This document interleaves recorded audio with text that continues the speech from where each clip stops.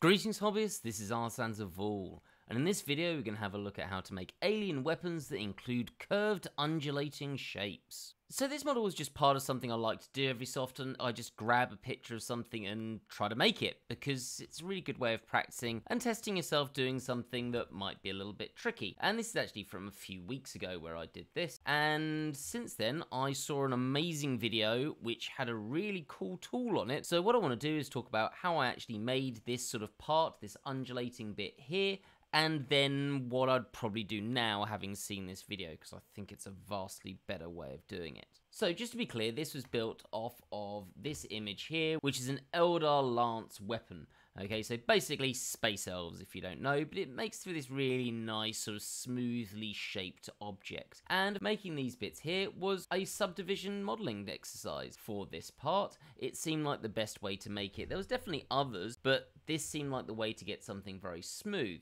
Now, I'm going to go through that first, just in case it interests you. Like I said, I think this other technique is actually better for making something that's effectively rounded with this smooth shape, but you might want to know about this anyway, so I'm going to go through that. But feel free to skip forward, and I'll put a chapter in the description so you know where to go to. So let's just delete these. And we've got this shape here, and I'm going to shift and A, mesh, and start with a cube. You can see the screencast keys in the bottom right hand corner if you want to use those. And do note this diagram's slightly off center. In fact, actually, let's just fix that. So let's get that somewhere about there. So it's a little bit closer to being right. Okay, so subdivision workflow. First thing, just get the thing generally in place. I'm going to shift and Z to go into X-ray mode. And then I'm going to give the basic shape. So I'm just going to S and Y to get the correct length, somewhere around there, and then we're going to start with our subdivisions. So you can do this by adding modifier. I always just press Ctrl and 3, it's vastly quicker, and we'll see this is already a mess. So I'm going to go into edge mode, and I want to make these edges here sharper, so we've got a nice defined edge. So shift and E and then just drag to the side, and that sharpens that, or at least puts a crease on it. So shift and E, and then again same there. If you press N and bring up the M panel, you've got this mean crease there, so you can also fiddle around with it that way. I just find shift and E easier. You've also got it down here with 1 being the maximum factor, and this could probably be a bit smoother, so let's up that somewhere there. And then we need to start basically making the shape. Let's just scale that on everything but the y-axis, so shift and Y, and just make that a little bit wider. There we go. So you're happy with the shape or the size, and then we can start fiddling around with the different bits. So what we're going to do is go into edge mode, and to get rid of that panel, shift and Z so we can see our diagram in the background, Control and R to put an edge loop, and then I'm just going to move that up to, let's say, somewhere here, and then S to just scale it down. Let's S, shift and Y, and scale that down just a little bit more. That'll probably do, just for a demonstration. And then back into edge mode, shift and Z, Control and R to put an edge loop there, and then let's move that along to somewhere there-ish, and then I'm going to Control and B to bevel that out into 2, and then S to scale those up again, and we're starting to get our sort of curvy shape. That could maybe G and Y along a bit, and then let's S to scale that up. Okay, and it's just a matter of fiddling at this point. Let's grab those, and G and Y, and then S to scale that down. And there's nothing too wrong with it. It just takes a little bit of time. Let's Control and R here, Control and B to bevel that, S to scale that down to do the thin part. And then this is too wide, so let's grab those, and then let's just scale those in as well. Something like that. It could maybe be a bit more curvy here. Let's Control R there, and then scale that down a little bit. And we've got our object. It's pretty alright, but there's a lot of fiddling with it. Maybe too much, maybe not enough. But the one thing that I don't like about this is I don't have that much control over this. In terms of the vertices, you'll notice if I... Let's just apply that and go into vertex mode. Now this isn't too bad, it's relatively smooth, but we get these bits where you get the vertices all bunched up, and then you get it sort of being further apart, and that's because you're putting these edge loops in, and you've got this on this plane that should be a flat face there, which is just ugly. I mean, it's okay, and if you want to use this, it's totally fine. I would say if you keep the subdivision on, then it's going to be working a computer a little bit harder, and it's a little bit difficult to modify after the fact. Like if I want to bevel this, so let's go into edge mode, and I guess I could bevel that to somewhere like there, but it's not going to be great. So that's the way I'd normally do it, or used to do it. Now this one's really cool. This is my alternative to this. And I say it's my alternative. I actually saw this on a channel called Blender Secrets. I can't imagine that if you're watching my channel, then you don't watch that channel. But if not, check it out. Awesome tips in really nice little short bite-sized chunks. They're absolutely fantastic. And he was using this to make a knife. And immediately I thought of this as a tool just to do this. So I'm going to shift an A mesh and I'm going to bring in a plane. And I'm going to R and Y to rotate that on the Y by 90. So I've just typed in 90 and then I'm just going to scale that down so it's nice and small. G and Z that up to somewhere there, right in the middle. And now we get to the bit that's pretty cool.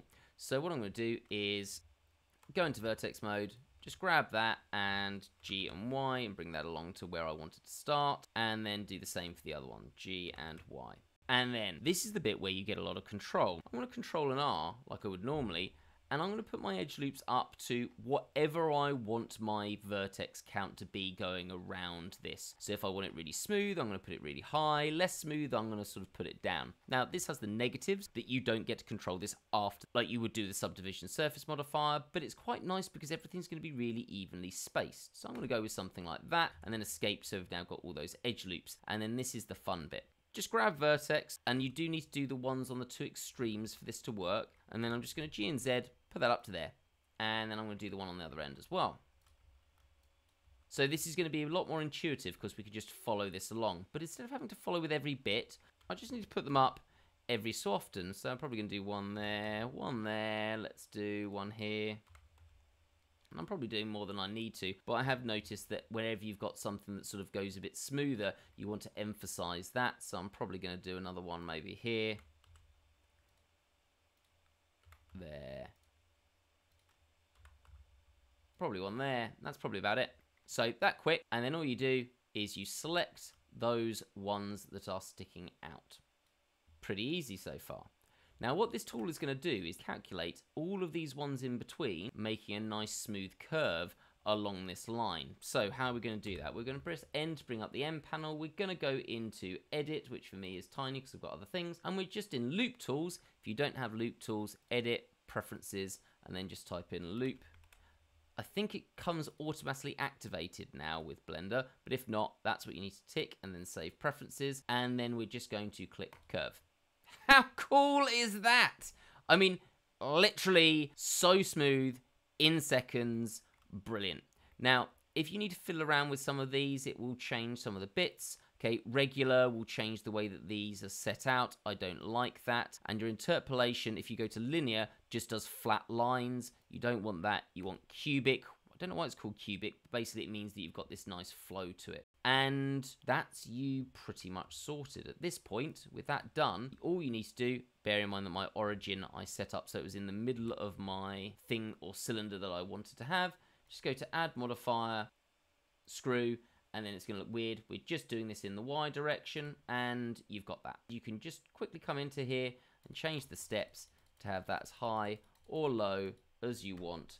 I'm going to go for 128, so it's nice and smooth. You could do more or less, and you can always change that afterwards. Now, just some things to note if I isolate this.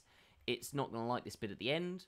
That's because we've got effectively an overlap of where those vertices are. If you just come into edit mode, something like that, if you just select the ones at the bottom that are here, just delete those, that'll get rid of that, and you'll just need to fill in that end that you've got there. So that's my new way of doing it. If it's going to be a round object and I need something smooth, this is going to be my way of doing it. I think it's absolutely brilliant. If I just apply that and then just go into edge mode, all I'm going to do is select those edges there and press F and then select those edges there while clicking Alt and press F, and we've got that sorted. Oh, so fast, so less fiddly, and so much more precise. Absolutely love it. And again, please do check out Blender Secrets. That's where I got that tool. They were using it really quickly to make the edge of a curved blade. So no credit to me for that. I'm just looking at a different use for it. As always, if you found that useful, please do hit the like button and subscribe if you're not subscribed. If you are interested in supporting the channel more, head on over to the Patreon, where any support is really, really appreciated, and you get things like these tutorials a week ahead of time without adverts, and you'll get the files. So, for example, this file will be up there as well for you to have a look at, as well as many other cool things.